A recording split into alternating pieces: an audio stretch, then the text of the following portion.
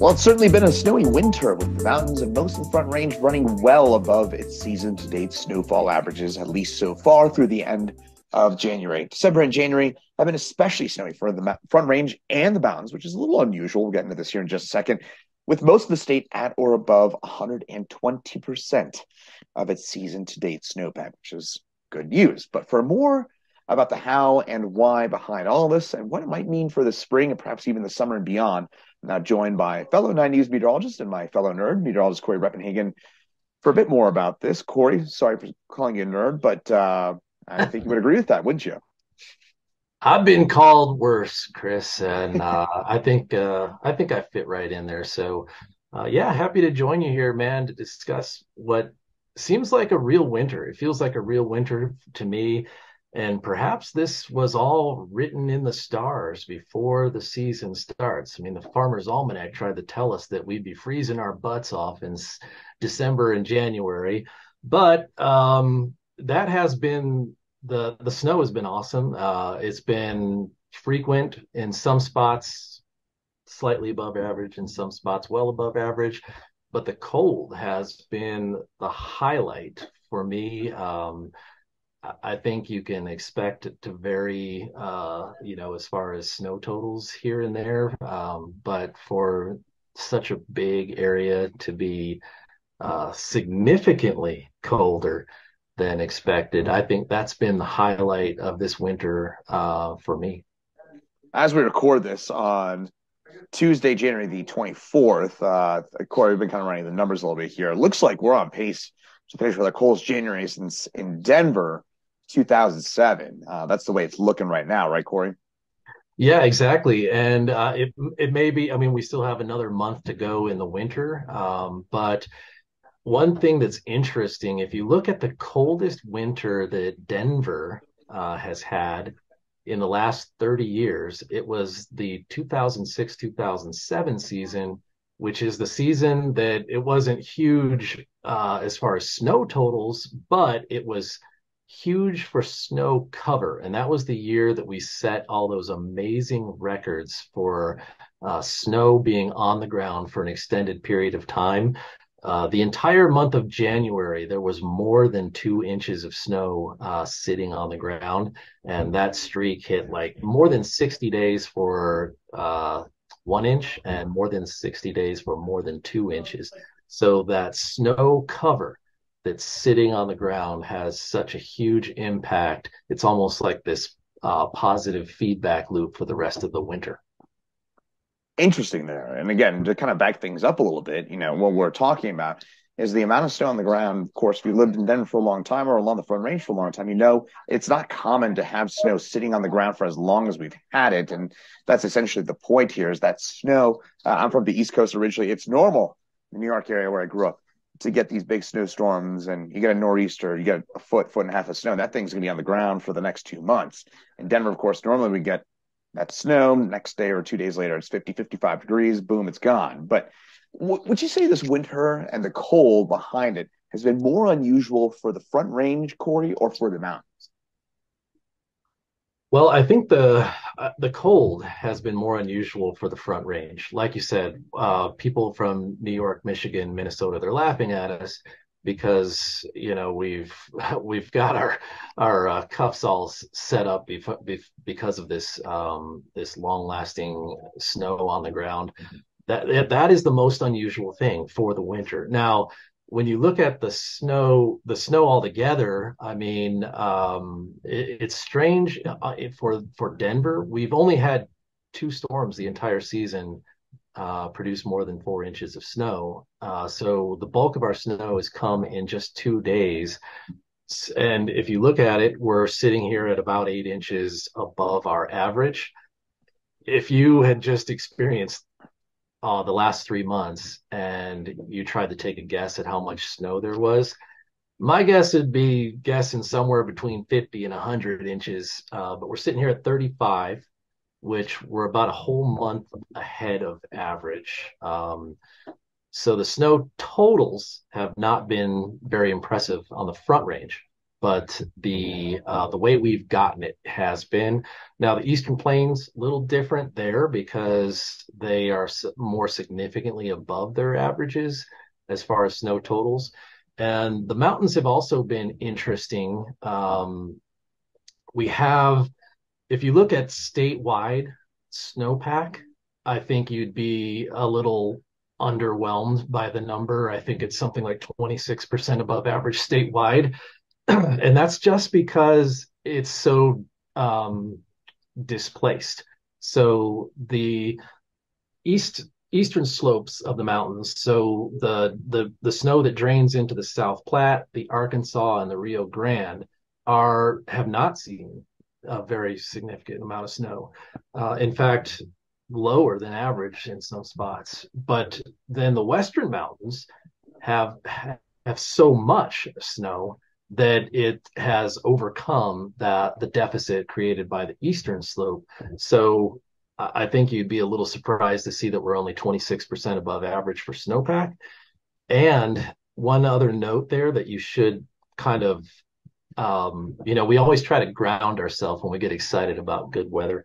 But last year is the exact same pattern. We had an epic snow pattern in the mountains starting about the day after Christmas, lasting almost through the entire month of January. At this day last year, our snowpack for the mountains was pretty significantly above average statewide. And this is about the time where we hit a dry spell that lasted more than 2 months. And we ended up with snowpack significantly below average for the season. So I try to stay grounded, but when you're normally this is about the halfway point in the snow accumulation season. You're above average. The chances to finish at or above average for the entire season is so much higher. Certainly good news. And thanks for grounding us a little bit. So we're about halfway home and we're off to certainly a good start. What's behind it? Why has it been so snowy and cold? Yeah, I mean, for one of the reasons is that positive feedback loop that I talked about. Now, to get there in the first place, you've had to have an unusual event, and we had two unusual events kick things off in December. Before Christmas, we had the early blizzard on the Eastern Plains. That was the first sign that we were getting into a little unusual pattern. The Eastern Plains usually don't get something like that until March, and here we are, 2 weeks before Christmas, we get slammed with a blizzard, and then that big polar vortex intrusion of Arctic air that came in just before Christmas. That really set the tone, and it was unusual how we got that first big snow in Denver after Christmas because it wasn't a traditional upslope. We had to rely on a little bit of luck to get a big banding event to get high snow totals. But since that snow was already set in cold prior, and then that was a very wet snow, if you remember. So we're talking about very dense snowpack that did not melt, did not recover, and sat there. And that's when, who knows what the pattern would have been like after that. But having that snowpack covering the Eastern Plains of Colorado, and even beyond, really the bulk of North America covered with a thick layer of snow, set off what is kind of, I refer to as positive feedback loop, where that cold sitting there reinforced the cold by having cold air above it in that huge area, then reflecting all the sunlight from that we were able to get. And then a big area of cold like that actually is big enough to affect weather patterns itself. If you look at the way the polar jet stream is kind of what guides the storm pattern in our part of the world in the winter. And if you have this established colder than normal air below south of the jet, and then you have warmer than normal air north of the jet, and where we just saw that the Arctic sea ice extent was something like the second lowest in history, and so we've already established that the Arctic is warming. You know, when we're talking about the climate change and global warming, where the Arctic is actually an accelerated pace compared to what we're feeling in the mid latitudes. It's happening 2.5 to nearly 3 times faster. So we have warmer than normal air above the jet, colder than normal this year below the jet. That slows down the polar vortex and allows the polar jet stream to be very wavy. And so we've had a very active pattern, and it could be set off by what was kind of pre-established. Now, if we get, just to further that just a little bit, if you get a situation where November and early December are very warm in the mid latitudes, then no matter how warm the Arctic is, you still have a variation in temperature enough to keep that polar jet stream tightly wound and not able to create as much waves in the jet stream. So I think that is kind of where we've ended up with right now. And you could throw in, Chris, just a little bit more on how the La Nina signal in the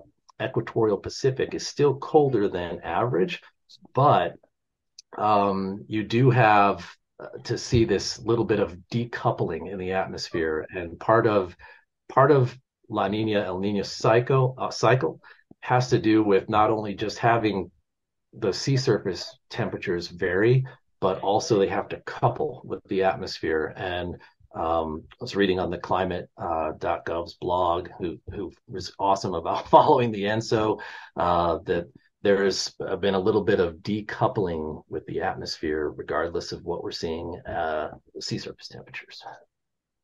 So, with all that in mind, so it seems like a combination of things: the polar jet being wavier than usual, the decoupling of the ENSO cycle, what you were mentioning with La Nina, and that feedback loop.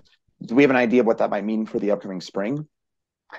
Absolutely not. I'm gonna grab my farmer's almanac to see what they say. No, just so no, really isn't.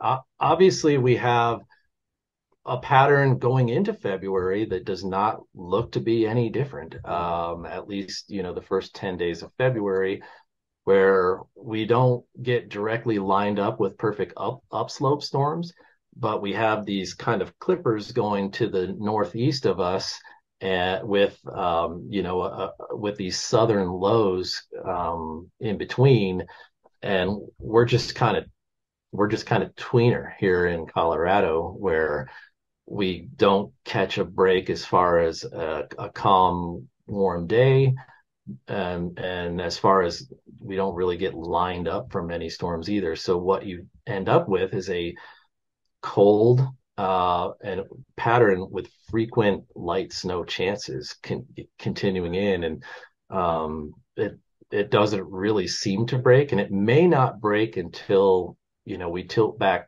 closer to the sun, which happens around March 1st. And I was just looking this up for a report that I'm working on today to try to, we're talking about the bulk of Denver snow season still kind of lying ahead, because February, March, and April are statistically our three biggest snowfall months if you average out the last 30 years.